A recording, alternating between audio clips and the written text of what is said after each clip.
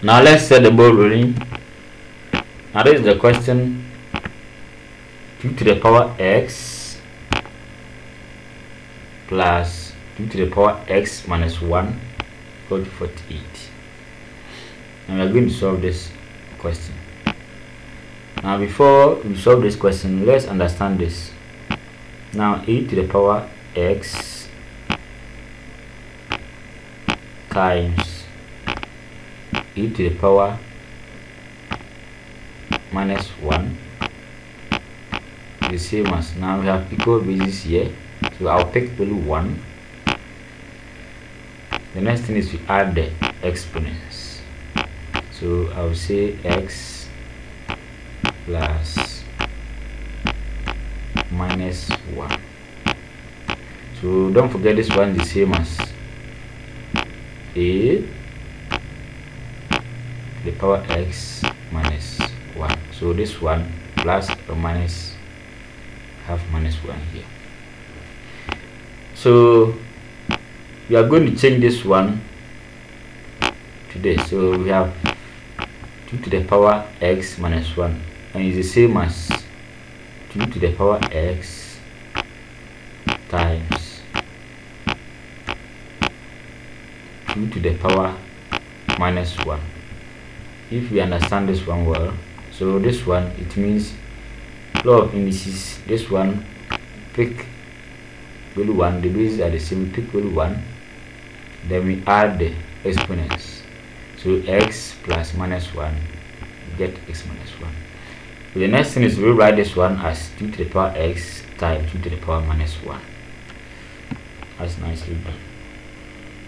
So we are going to rewrite 2 to the power x minus 1 as this one. So we have that.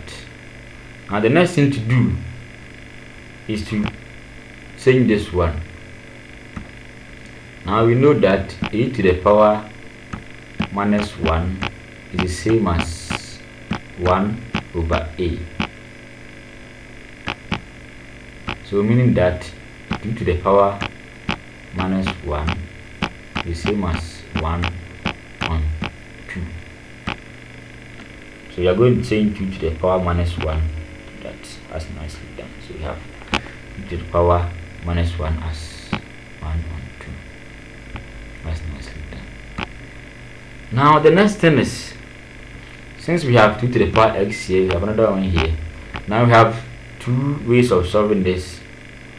Now first method, I would prefer representing this one by a variable. So I'm going to replace this one by any variable. So let's move on with that.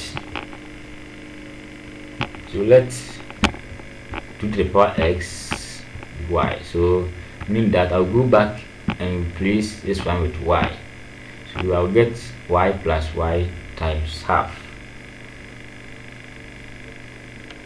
And don't forget, half times y will be y over 2, or half y.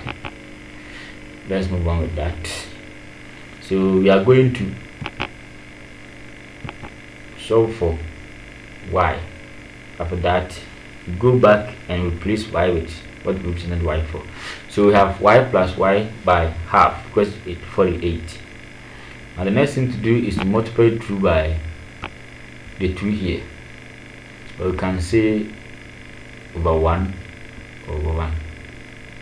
Or we can say over 1 over 1. You can see that. Or we can also say y times half is half y. I have this one here. So this one is very simple. So we can now multiply 2 by 2. So by 2, then by 2, then by 2. Yeah.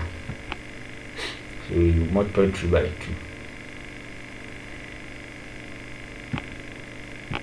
So we have 2y plus y. 2y plus y equals 96. Now this one becomes basic equation. So we have 2y plus y, which gives us 3y equals 96. So we have 3y is equal to 96. So the next step is to divide both sides by the coefficient of y, which is 3. So let's move on to that. So 3y is equal to 96. The next thing is to divide both sides by the coefficient of y, as I said. And if you divide 96 by 3 to give you 32. So we have y to 32. Now don't forget, we represented y by 2 to the power x. So we said let 2 to the power x be y. So we now move on and replace our y with this figure, that is 32 here. So we are going to replace our y with that. We have y, so this one has been replaced with this. Yeah, that's nicely done. Now the next thing to do is to find x.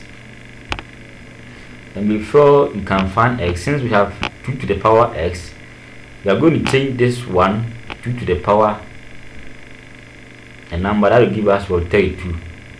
And we know 2 times 2 is 4, times 2 will give you 8, times 2 16, and times 2 32. So 1 2 3 4 5. This one is the same as 2 to the power 5. So we are going to replace this one with this so that we get equal bases. That is the idea. So we are going to replace 32 with 2 to the power 5. So we have that 2 to the power 5 or 2 to the power x. Now since we have equal bases, we move on by saying s is equal to 5.